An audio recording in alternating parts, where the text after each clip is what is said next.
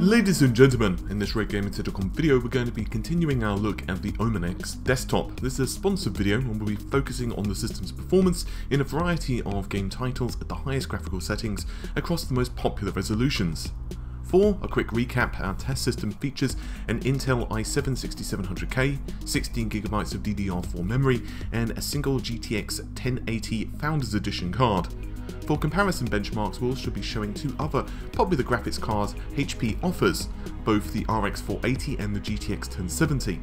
The OMEN X is also available with the i7-7700K processor with configurations too, but a Kaby Lake sample was not available for us in the time of producing this video. We loaded up a variety of the current and most popular titles, including Doom, Rise of the Tomb Raider, Ashes of Singularity, Far Cry Primal, Battlefield 1, Resident Evil 7 and Hitman 2016. A nice mixture of traditional DirectX 11 workloads combined with the newfangled DirectX 12 and Vulkan apps to give you an idea of how the OMEN X will handle games of the future, testing resolutions up to a punishing 4K, which is 4 times the number of pixels on screen than 1080p. There's a certain perverse pleasure to be had when you load up a game such as Resident Evil 7 or Battlefield 1, crank the resolutions up to 4K and set all the graphics options to max without even a second thought, and then you watch the frame rate counter still be higher than what the next generation consoles can muster, while looking a hell of a lot nicer too. With the GTX 1080 you'll be able to dominate the game in multiplayer and single player. For instance, Doom 4K with everything maxed out, up to 50 frames per second while ripping and tearing through hordes of the demons. Hitman more your thing? Well, at 4K you'll be obtaining between 50 and 60 frames per second during the built-in benchmark. At 1440p it'll be up to 100 frames per second. Rise of the Tomb Raider up to 80 frames per second in 1440p or even more, and up to 60 FPS in Resident Evil 7 with everything maxed out up to 4K. This is without the GTX 1080 being tweaked or overclocked at all, which of course you are completely free to do.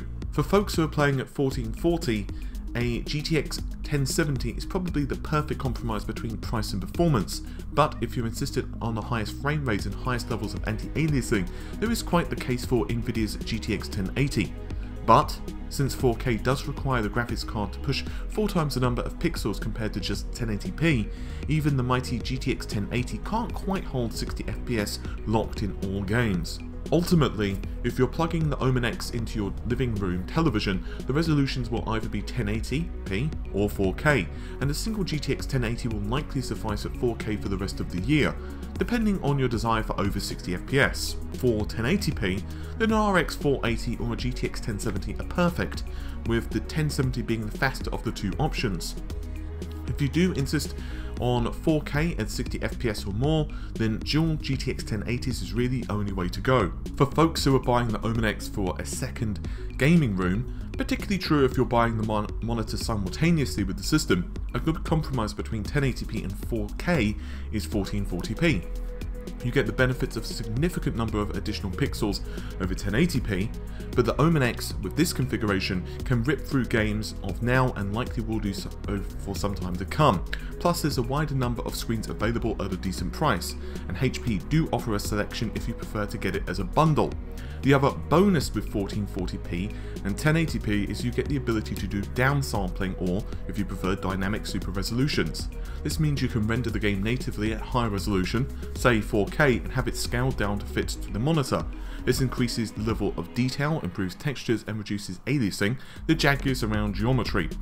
But if you're still running very demanding games, then you can have lower this resolution to the monitor's native resolution and it will still look absolutely great.